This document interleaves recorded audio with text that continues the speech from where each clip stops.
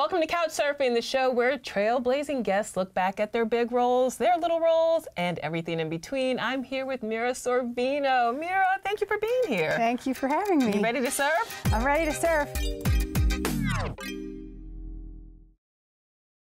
Good. I don't care, you know. You just Good. I'm concerned, that's all. He's being so mean to me. He's being so mean. So you co-starred with Matt Dillon. I know. Timothy Hutton, Uma Thurman, Rosie O'Donnell, Natalie Portman, Michael Rappaport. I mean, what was in the water on that set?